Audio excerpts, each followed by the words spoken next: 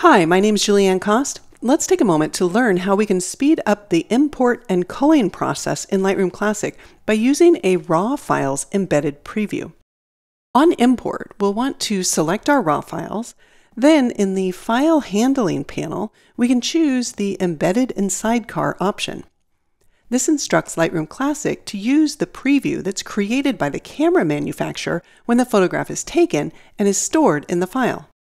If the camera manufacturer builds a full-size preview, you will get the greatest benefits from this workflow.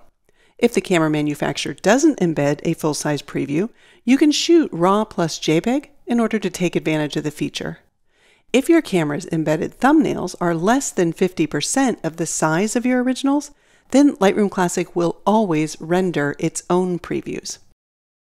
Using the embedded preview enables you to view a large volume of photos more quickly and efficiently, not only in the grid view, but also when you are in the loop view, and when you select multiple images and go to Compare View and move from one image to the next, as well as when we want to select and view multiple images in Survey View.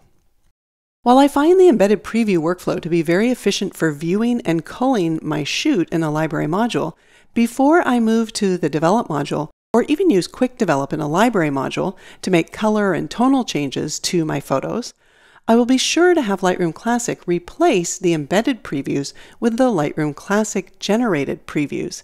This is because when we're looking at the embedded preview that the camera manufacturer created, I'm not really sure what processing was done to the photo by the camera. The camera might have added sharpening or displays colors differently than Lightroom Classic.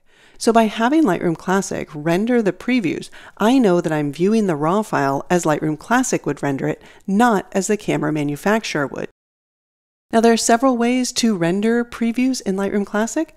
In the grid view, you can click the embedded preview badge to build a standard preview for either the selected image or for all of the photos.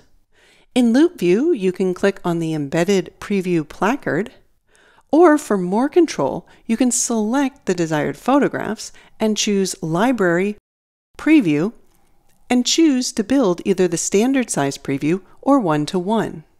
If we choose Preferences, this would be under the Edit menu on Windows. Under the General tab, we can choose to replace embedded previews with standard previews during idle time. Enabling this instructs Lightroom Classic to build previews when the CPU usage falls below an average of 20% for more than 5 minutes. I'm Julianne Cost. Thanks for watching.